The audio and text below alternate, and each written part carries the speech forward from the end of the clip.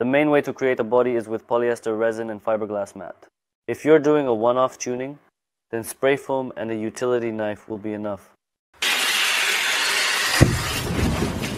You create the desired shape from foam and polystyrene, and then everything gets covered with fiberglass. But you can't apply polyester resin directly onto foam or polystyrene.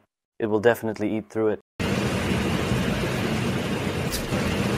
I'm creating a protective layer with PVA glue, but it hasn't always been effective because there were some areas that could be missed.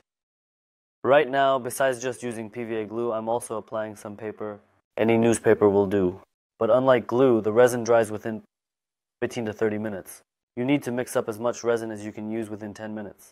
Otherwise, it turns into a gel-like state, and it won't work properly anymore.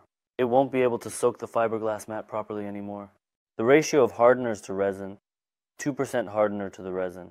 That's very little. Now about the fiberglass mat, I usually apply it in 3 layers. You can apply it in 2 layers if the density of the fiberglass mat is high. On average, the density of fiberglass mat is 450 grams per square meter. A high density is considered to be 600 grams, while a low density is 300. It also depends on how critical the part you're making is, meaning how much strength it needs. First, I apply a small amount of resin to the body so that the fiberglass mat sticks to it, and then I fully saturate the fiberglass mat. The next layer should be applied so that it's a bit larger in area than the previous one, so that the edges of the fiberglass mat slightly overlap the previous one. And so each new layer will stick to the new body.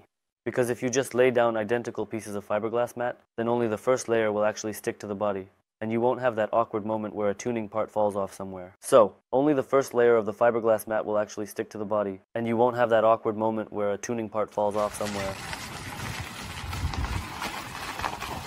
You also definitely need to stock up on a lot of disposable gloves. This resin is very sticky, and you'll definitely need to handle it with your hands. Next, after you've applied the resin, you need to sand everything down. If you applied it carefully, sanding might not be necessary. You can just fill it with putty. But if you're sanding, you definitely need to wear a respirator because this dust is very dangerous. For working with fiberglass, just having respiratory protection isn't enough. You also need to protect your skin. I couldn't find where to buy a special jumpsuit, so I had to make do with what I had.